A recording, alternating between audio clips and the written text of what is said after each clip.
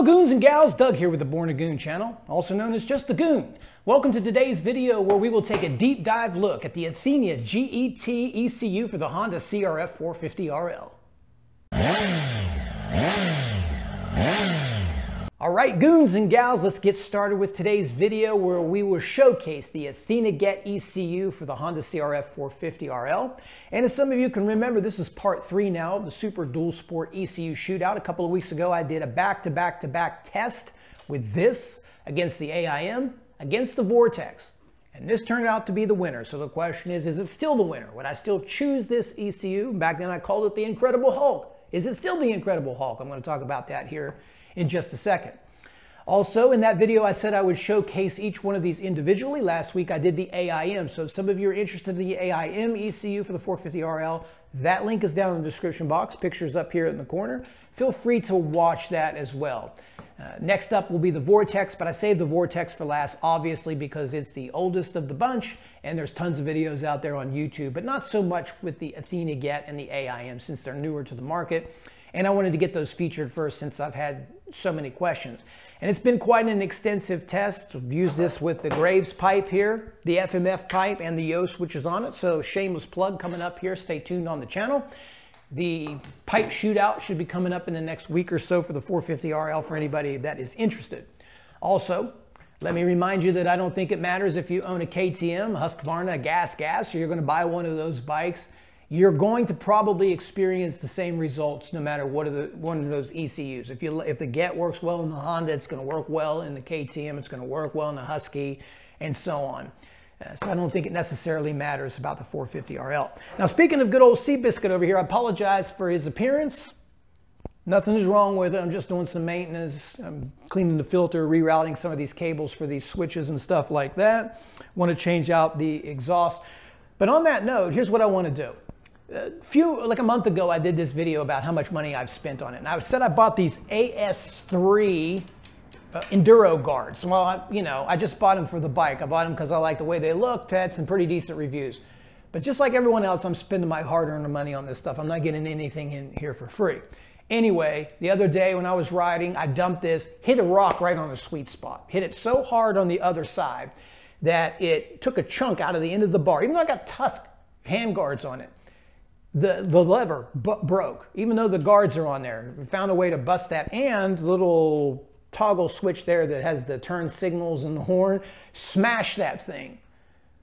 Didn't do anything to the radiator. It was all kind of bent out in the plastics, and I was like, oh my goodness, I must have really mangled that thing up. No, this piece bent right here. Maybe their philosophy is bend, don't break. But man, that thing hit pretty hard. And I've taken a few dumps on the other side here, so hey, these things are pretty good if anybody's looking at that stuff. Just thought I'd give them a shout out. When there's a good product, I want to pass it on to you. Again, I bought these. I'm not sponsored with them or anything.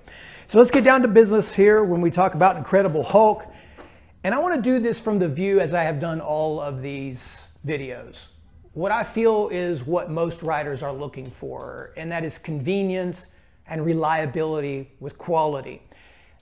Every one of these ECUs allows us to make changes that most of us are just simply not qualified for. Even professional level riders. I mean, some of this stuff is just for serious tuning, high professional tuners that not everybody is. For most of us, we're not, and we just want something that's easy to use. And like I said with the AIM, by the way, that video's down there if I didn't say it.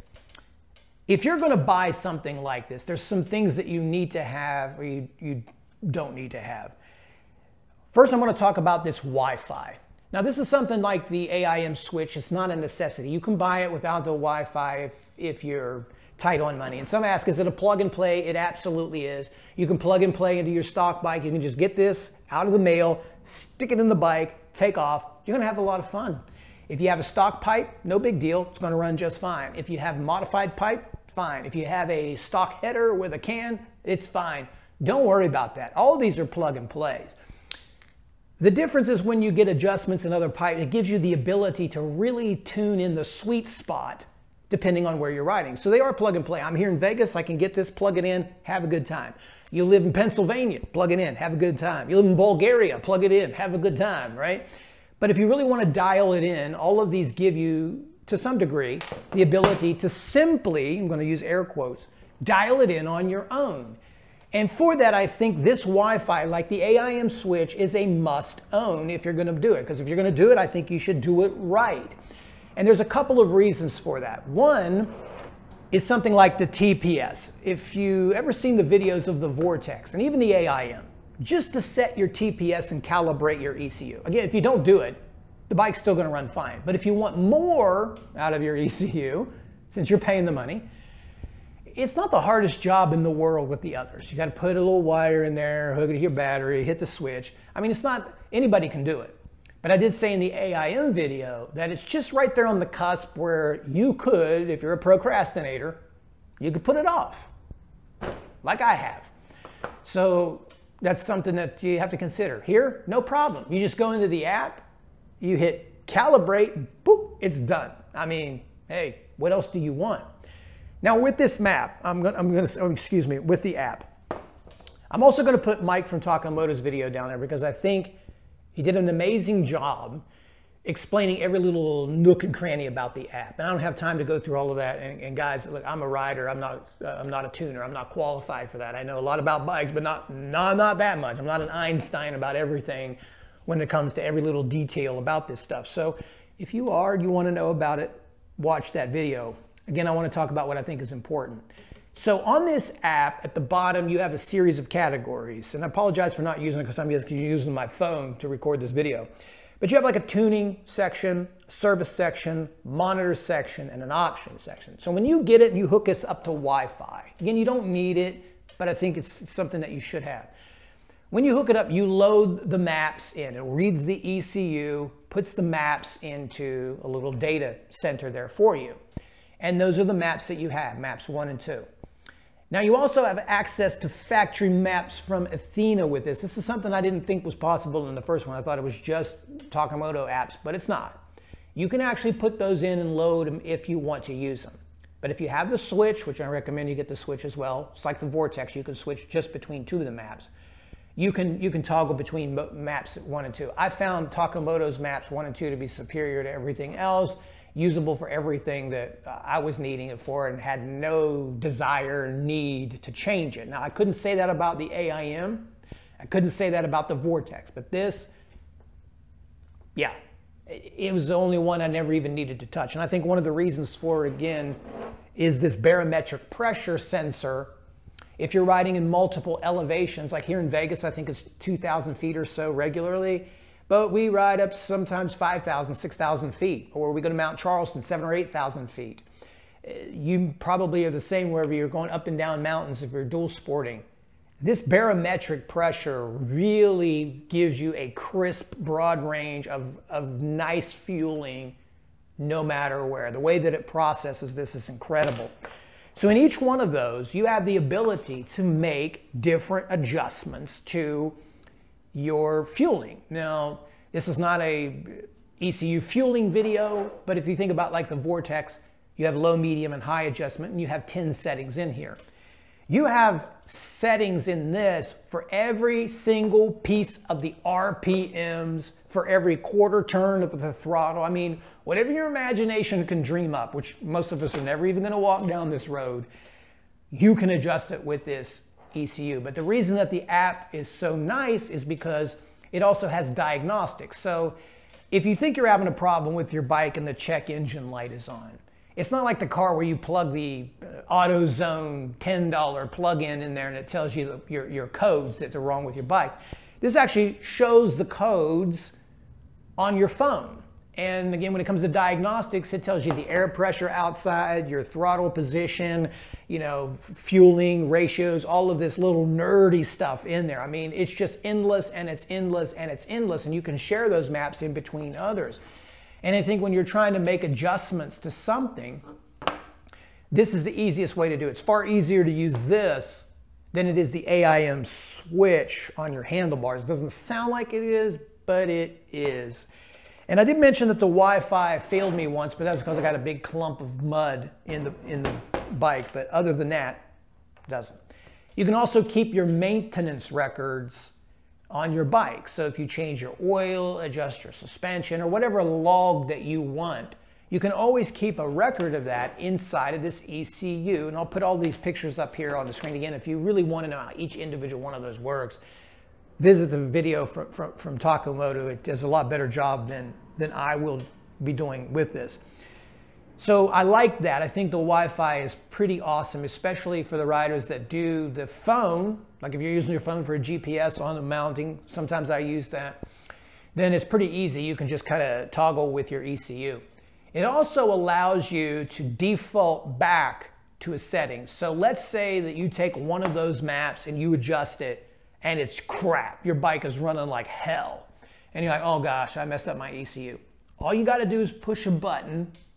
You're back to square one. You're back to the maps that you had before. You can take the Athena maps, you can move them in there, use them, play around with them. So you can just kind of mess around with this app as much as you want. Now, whether you choose to do it, which I don't think most people will, they're looking for a little bit more convenience of that, but it's there if you need it. And I think the highlights are the TPS adjustment, being able to adjust pieces of your fueling, little tiny adjustments to high-low if you get some bad fuel somewhere.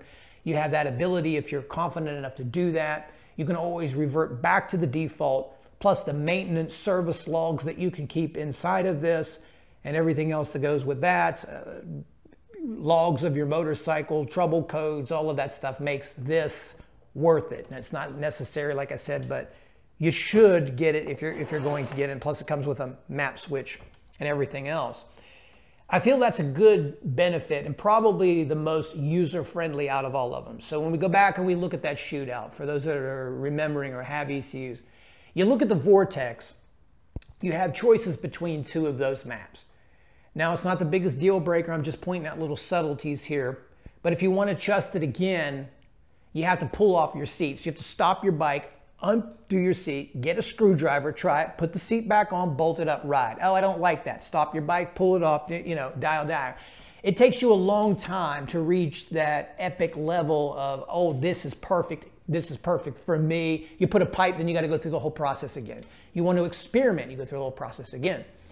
The AIM has the bar switch, which makes that easier because with that one, you can toggle through it. But I mentioned it's not so easy to use. I find you can't use it, or I can't use it while I'm riding and I'm pushing. It's not as easy as an adventure bike. So I have to stop, push it, and go. Stop, push it, and go. But I don't have to take my seat off or use a screwdriver. So that's better than the Vortex. This is another level because I just do it right there on the phone. And while I'm riding, okay, I like this. It's connected well, it works well, it's user-friendly, and that's a major plus. And I say it's not a deal breaker, but where I say it's a major plus is if you're really testing. You put a new pipe, you want ultimate, you can do it. You're riding through higher elevations. Hey, let me put a little more top in here. A little sputter, let me put a little top in. Add a little more power here, add a little more power there. You can do it. Oh, this bike runs like hell. Hit back to default, you're on. I mean, it's really just the ECU for dummies, right? It's like connected to your brain. Even I can use it. But none of this matters because let's go back and visit the most important thing at the Goon, because there's only one test that ever counts. You know where I'm going with this, guys. That's right. The tried and true Butt Dyno. The Butt Dyno does not lie. That's what we're really here for. How does it feel, man? How does it feel?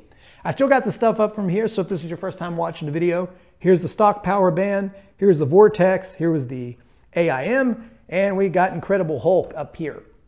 And when I did the AIM, I said it has lots of torque, but it tapers off here.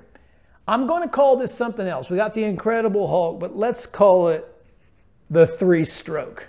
Yeah. So for some of you old timers, not even old timers, lovers of the 2-bangers, right? The 2-smokers, right? You know how that 2-stroke, that's what we love about it, right? Not like, not the, that's awesome. But that power band, right? When you, right? And it takes off. That's like, wow, it's a rush. That's what makes them so awesome, right? Well, the 450RL is a 4-stroke, but this power feels like it's a 3-stroke, like a speed triple or something, right? You got really good torque out of this. Maybe not as much as you do with the AIM that I feature, but it's pretty damn good.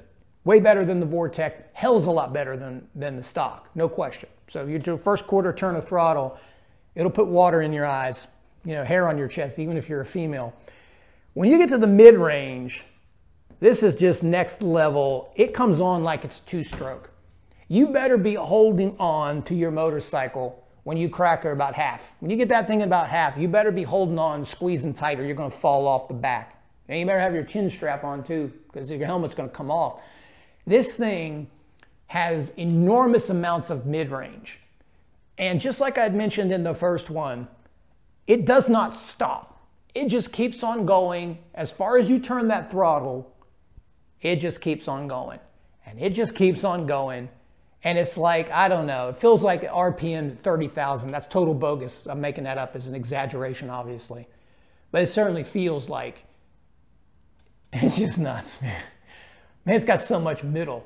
Yeah, nice. Three-stroke. It's got three-stroke style power. Much more than you will get from the AIM Vortex. Hell of a lot better than the stock. Crisp, clean, no jerk, no stall, no flame out. The fueling on this is by far better than every single one of those. And again, I think that's because of the barometric pressure sensor, excuse me. So when we're looking at these and we're comparing those real quick, that's what really stands out about this, the processor unit and the sophistication of it. You are getting what you paid for here. It's not the cheapest, it's the most expensive, and it's the most expensive for a reason. It's the most sophisticated, using incredibly sophisticated hardware, just like your computer or your phone. The more hard, you know, every series or newer one is better than the older one. It's faster, it's quicker, it's more responsive. And both the AIM and the Get are far more responsive. The Vortex is a great unit, awesome unit. But these are better because they're more advanced, more responsive. And if you're paying that money, you might as well get what is the best. The difference that separates this from the AIM and why it is the winner, and what I say it is the winner, it's still the winner, in my opinion, because of that. It always feels like it knows what you want to do. So before I get into that, there's two maps in this one, primary. You have map number 1, which is a full power map. And then you have map number 2, which is an enduro map. The enduro map cuts power. It's kind of the same that you get with the regular one. It's just, let's say you have a 450, you have a 300 now, right? After riding it more, it's an awesome one. Comparing it to AIM's enduro, maybe we need a little, I think we can put a little bit more power. I've sent that feedback in. I think we could use just a tiny bit more, not a touch more, but it's a good map. It's really clean, very crisp for those enduro single track riders. It's really nice. And if you're on the stock Honda, it's a really hard bike to ride on trails because that jerky throttle, like, whoa, whoa, whoa, and those flame outs, right? AIM, it's the same. No flame outs, no stalling, no jerkiness, no abruptness that isn't welcome. Like when it's abrupt, it's just a nice, exuberant, amazing feel with this. So I'm just kind of thinking here, have I left anything out? Because I was thinking I left something out for a second that I wanted to, oh, yes, traction control. This one has traction control just like the others. Now to me, the AIM has the easiest traction control because you can push the button. It's tough to get into the traction control panel, but you can adjust 5 levels of it. You cannot adjust traction control with the Wi-Fi, which totally sucks. If there's going to be a negative, that sucks, that you're paying that money for the Wi-Fi and not getting the traction control. This is Athena's way of making you buy the damn traction control knob. So buy the traction control knob. I don't believe there's any set in the map 1. It's just a free bike. Pump gas, everything your bike has to offer. Let it breathe freely and roam like a sea biscuit that it is. Map 2's detuned version that will slow the bike down. It has, I think, level 10 traction control, which is the max. I will say one thing about it. It is damn hard to beat that traction control. What you can do that I mentioned in my last one, the chuggability of this ECU for the trail rider, the tight woods rider, the sloppy rider, I'm tired at the end of the day. This thing just chugs along. And it's unbelievable what it can do on a hill. Like you can just walk up the hill like you're trials riding. Just take your good old time, Just like a tractor, it just keeps on grinding, grinding, and grinding and grinding away. So in a review here, in my opinion, it is still the best ECU. It's leaps and bounds better than stock. It's better than the Vortex. The AIM is close as you can get to it, but depending on what kind of rider you are, which I explained in the AIM video, depends on what kind that you choose. There's just more features in this one for me, since we're already spending $1,000 for this. It has a better, broader, usable power than the AIM. The AIM is a lot of torque, very short power band. So you're shifting a little bit more with it. That's fun, and certain times they're like wheeling, but not like this thing can't wheelie either. Your bike will wheelie practically in fourth with this thing. It's monstrous power. Probably more power than all of them. But that mid-range is psychotic. It's like ludicrous speed. Like it's a 3-stroke. You crack that bad boy and it is off. I mean, it is off, off, off. You're going, you know. So if you're in a wheel stand, you get it about right here, you like drop your elbow and your bike is like at 1 o'clock. You're going back the other way. It is nasty, nasty fast. And it just keeps on going. On the highway, for the adventure riders, those that are doing really dual sporting BDRs and you're doing some track with that, and when I say track, you're doing some street riding with that, you don't have that 50-mile-per-hour lurch that you had with the AIM. I'm working on getting that out of the way. I got some test settings coming up for that here soon. I think we fixed that problem, but this doesn't have it. Top speed, like when you're at 70, 80 miles an hour, which is not necessarily how fast you want to go on these, but it feels pretty good even with dirt bike tires on this bike.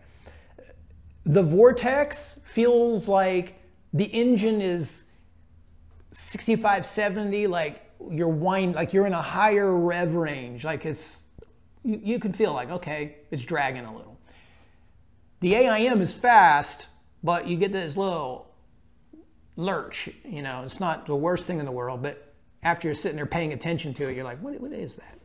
This thing feels like it just goes, when you're in 70 into 80, it just feels like this bike will go 100. I don't think a Honda will, but you feel like, is this bike gonna stop? Like, and it doesn't feel, it feels good there. Like it's smooth, it's clean, crisp. It feels really, really good at the high ranges. So for that reason, I still make it the winner because it fits everybody. If you are a motocross rider, it's just gonna give you heaps more of power everywhere you can.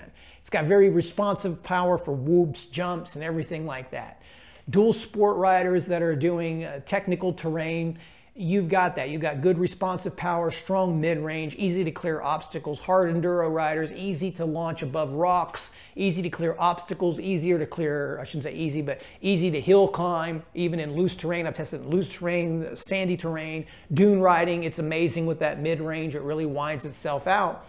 But it's better than all of them on the road. So for all the BDR riders that are doing a lot of extreme trail, and then you're plugging away 50, 60 miles to a hotel or down the street, or you're hitting some patches of street, it is a really good ECU for that too. So based on those, to me, it still has the win. Now to answer a couple of those questions, I think I am answering the most important ones as I wrap up this video. Is it a plug and play? Yes. You will be satisfied even if you just plug it, even if you don't even calibrate it. You want to calibrate it, obviously, but just plug it in. Plug it in. And the first video that I did when I rode my first impressions with this was on the stock pipe.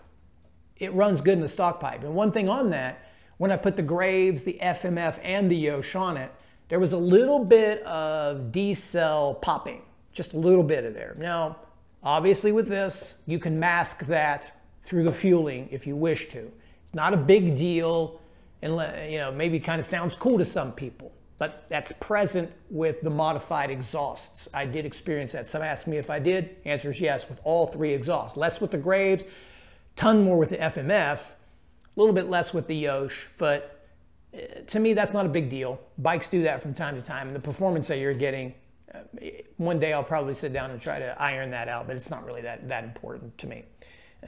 And that's, as more I ride, it seems to go away.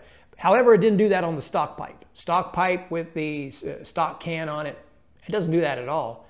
In fact, I think it runs really damn good on the stock. You would even question as to whether or not you'd get a pipe. Like, it really runs good with the stock format, even though the stock is much heavier.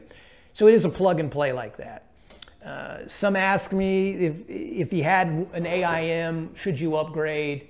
If you have a Vortex, should you upgrade? That's a tough call because money is tight for some people. And I would say it depends on how much bankroll you have and what you're trying to accomplish. All of them do a great job.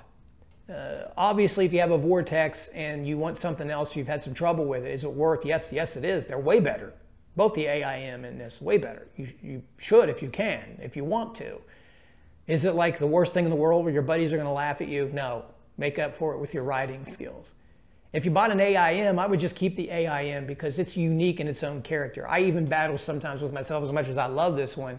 When I put the AIM, that torque, I said it in my last video, it's just addicting. I mean, it drives you crazy how much cool it is. It's just like, and I think if you're doing something like racing supermoto where you're launching out of corners and the tracks are short and you're not really spending a lot of time up in your high speed ranges, and even if you were, you're like, whatever, it's pretty fun. But this is just so damn good everywhere. Like I said before, it feels like this thing is connected to your brain. And the more that you ride, the more that you get tired, the more that you get sloppy. It feels as if this ECU masks your inability to ride a motorcycle. And that's what a real modification does. Like, you put a modification on there and some of them are a waste of money, right? Like, sometimes you like put a pipe on there. It's like, is a couple of horsepower going to help you ride better? Or is it just making a better sound? Does it look cooler? What are you spending money for? And there's very few things in the world that make you better rider. You know, tires, suspension, ECU. Like, these are mods that a rider makes that changes your riding. And the thing is, when you're riding your bike, you ride it long enough. If it's bad, you just get used to it being bad. You just grow accustomed to it until something else comes along. Like, I rode on the Vortex first a lot, and then this comes along. It's like, whoa, whoa, whoa, you know? And that's what I think in closing is the very best part about this ECU. Whatever they got going on, whatever you could do with the map, whatever you could do with the switches, whatever it's called, throw all that away. The way it makes you feel on a bike, at least for me, is next level. The smile it puts on your face is double the smile you get from anything else. It inspires you to ride faster, ride harder, but feel better doing it.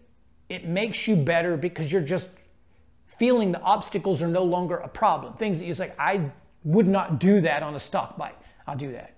I mean, I was climbing hills. I still got the stock tires on this here. I didn't feel like the Get made me want to do stuff like that. And I don't think you can ask for anything else. So guys, that's all I got for you today.